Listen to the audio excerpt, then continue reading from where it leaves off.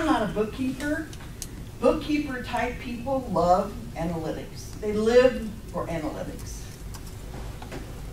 We live from our analytics. So if you have results, you send out an email newsletter and you send it out through the mail. You don't know if it's even delivered. There's not anything that they can take action on.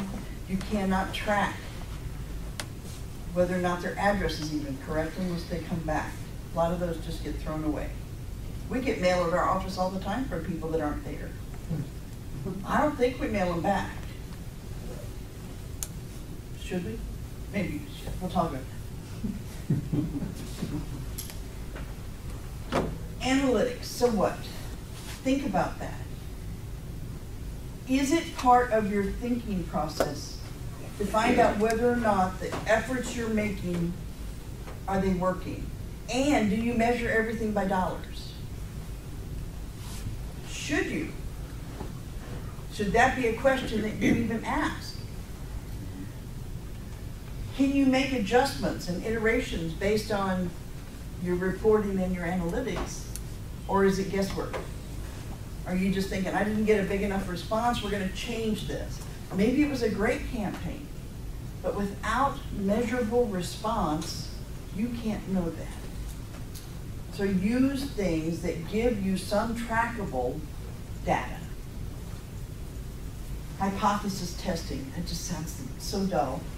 However, if you do an email, anybody ever done a split email?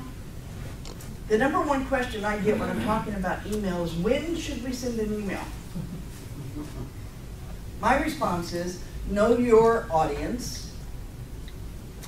If you had a pizza company, your best time to send out an email might be 4 o'clock on a Friday evening. People worked hard this week. You send out a coupon, they're going to get it in their email before they leave work, and they're going to think of you, and you tell them, smell it. You can taste it. And oh, by the way, here's $5 off. Stop by between 6 and 7 and save even more. That's a lousy time for anybody but a pizza company. But if you know your market, you know when people are the hungriest and when they buy the pizzas the most, why not? I wouldn't recommend that for my audience because people are going home. They could care less about marketing on Friday night at 4:30. So, what is your audience? Do you know who they are? Is it soccer moms? Wouldn't send something to them at 8:30 in the morning. They just got the kids to school and the last thing that they want to do is read more. Definitely don't send things at 6 o'clock at night. Why? Dinner time, nobody's going to read them. Even though you have this and everybody's face is into it, it's still not a good time to market. So think about that. Just know who your audience is and figure out what their lifestyle is. You can Google anything today. So if you know who your target audience is that you want to buy from you, do some demographics. Find out when they're doing what they do. What is their lifestyle activities? You can find all that stuff. There's nothing that's not on the internet today. And if it's on the internet, it's true. It's true. What are some of the measurement devices you use for your analytics? Email marketing.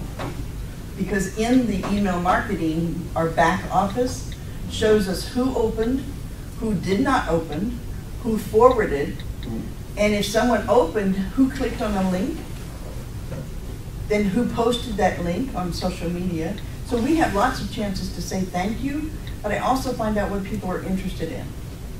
And then I'll start a new newsletter to those people on that topic because they showed an interest. It gives us a way to drill down into that. But constant contact is my best tool for my measurables. I didn't pay him to ask that. Should have. Maybe you'll get the toolkit. Anybody have any questions on this?